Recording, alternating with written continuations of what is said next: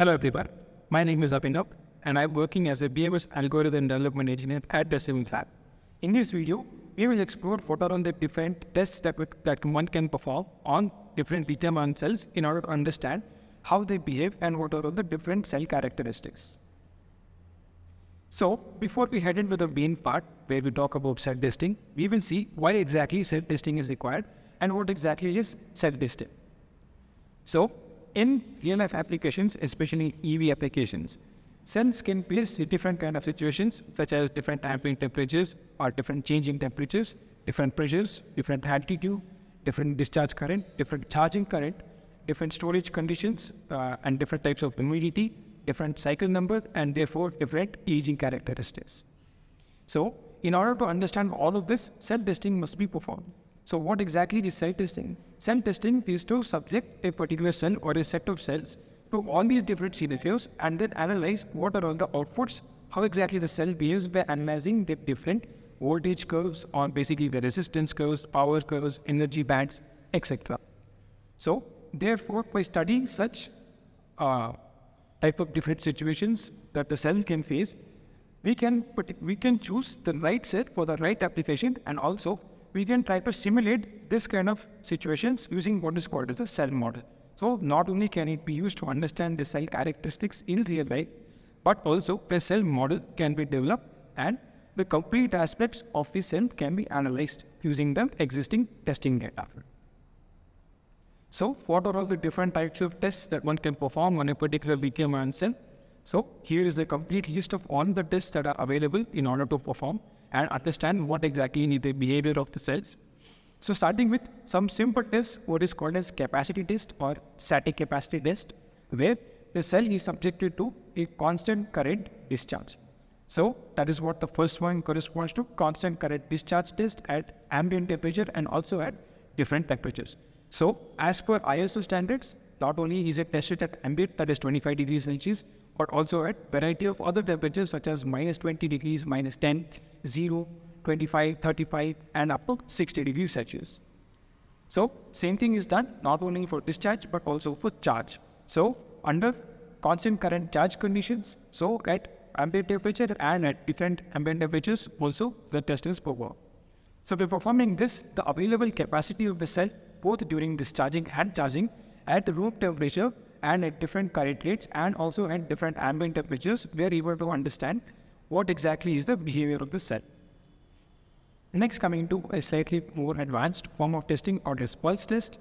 In the pulse test, we have pulse power characterization test, which is basically subjecting the cell to different pulses of current.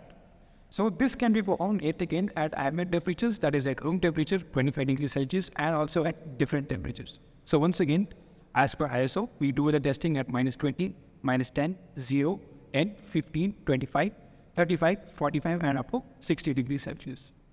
So then we come to again a bit more set of advanced tests in the same type of test category. That is what is called as dynamic pulse power characterization, where the rate of pulses or the nature of pulses is changed. So basically that is nothing but the current supplied per pulse will be changed. So this then also can be modified into performing what is called as dynamic stress test. So here, not only are the pulses changed, but also the duration of the pulses and also the magnitude of the pulses is changed. So this can once again be performed both at ambient temperature and at different ambient temperatures. Next, coming to what is called as non-destructive type tests, or basically internal structural tests. We have two types of tests mainly. So one is what is called as electrochemical impedance spectroscopy, which gives the complete analysis of how the chemical processes inside the cell takes place at different status or basically different points in the cell's operation. So starting with the brand new or fresh condition to age to end of life. So all of this can be analyzed by performing what is called as electrochemical impedance spectroscopy, where the complete chemical behavior of the cell can be analyzed at each and every state of the life of the cell. Then coming to X-ray diffraction, this is once again to see how exactly the internal structure of the cell starts to degrade over time. So this is basically another non-destructive method where the complete internal imaging at microscopic level is done. Next, coming to thermal abuse test. So basically this is to simulate and to completely understand how the cell behaves at different temperatures. starting with, again, room temperature, and then going to extremely high temperatures such as plus 80, plus 90, plus 100 degrees to see how the cell will survive at such temperatures, then coming down to much lower temperatures, that is minus 30, minus 40, minus 50 degrees Celsius, and again exposing the cell or basically soaking the cell to, at these temperatures at least minimum of 30 minutes. So once again we come to thermal soak test. So not only is it performed at extreme temperatures but also at ISO regulated temperatures, that is starting at minus 20 and going up all the way up to 60 degrees Celsius. So this is what is called as thermal soak test. So this is what is called as thermal abuse test, or basically thermal performance test. So not only is it soaked, or not only is it kept at these temperatures, but also it is discharged, charged, and also cycled continuously in these temperatures. Then coming to the most important aspect, which basically tells how many times a cell can be used, is basically what we categorize under aging test.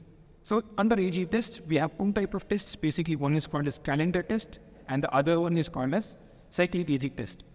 So under calendar test, basically it is nothing but storage test, where the particular set or particular sample cell is stored at different temperatures. One is called as cold temperature, one is called as hot temperature, and the other one is called as OCV. So OCV is basically disconnecting the cell from all of the loads and then storing it at different temperatures. So also the same type of storage test can be performed at different ages, or basically at different status of a particular cell. So apart from which, there is also basically cyclic aging, where the cell is subjected to multiple charge and discharge cycles up to 1000, maybe 2000, maybe 3000 cycles. And then over time, the complete capacity, or basically how much energy is lost over the complete set of cycles, is noted. And then coming to the most advanced type of aging test, which is called as a drive cycle test. So drive cycle test is basically subjecting it to real life driving situations, where how exactly the cell or battery pack is loaded and unloaded under different driving situations such as city driving or highway driving or suburban driving. This can be performed on the cell and seen how exactly the capacity changes over time.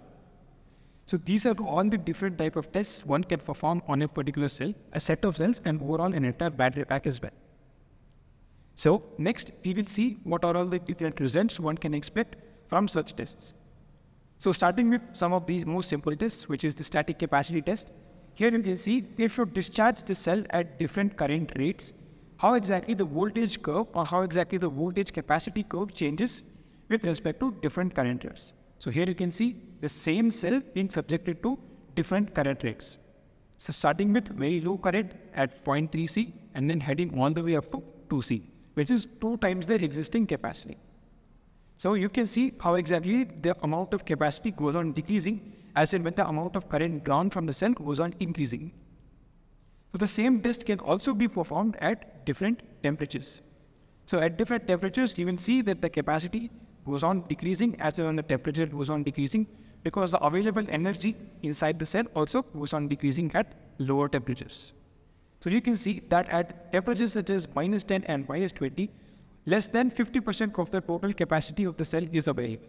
This is because inside the cell, there is more resistance, thereby allowing the cell to rapidly deteriorate more compared to at higher temperatures. So also here you can see how exactly the cell behaves under pulse current. So this is what is called as pulse power characterization, which is performed at ambient temperatures, where you can see a set of pulses or a series of pulses is applied in regular intervals at different state of charge to see what exactly is the pulse response and the pulse behavior of the cell over the complete SOC range. The same test can also be performed at different temperatures to see how exactly the pulse response will be at higher and lower temperatures. And then coming to the last one, which is basically the cell's behavior during aging. So on the right side, you can see the graph that corresponds to capacity fading, or basically how much capacity is lost over the complete set of cycles. So here in this sample, we have seen that there are 400 cycles. So this cell has reached its end of life by the time 400 cycles has been completed. And you can see over the complete 400 cycles how exactly capacity deteriorates.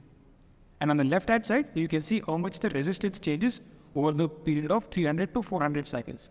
So the resistance goes on increasing as and when the cell goes on aging. So this same set of tests can also be extended to drive cycle type test and dynamic stress test at different ambient temperatures. So to summarize, in this video, we have seen what are all the different type of tests that can be performed on lithium-ion cells and on battery packs, and some of the results that we can interpolate from the type of tests and understand how exactly cell can gauge how the cell can behave under different current, under different loads, under different pulses, at different temperatures, and also at different state of health. So, thank you for watching this video. I hope this video was useful.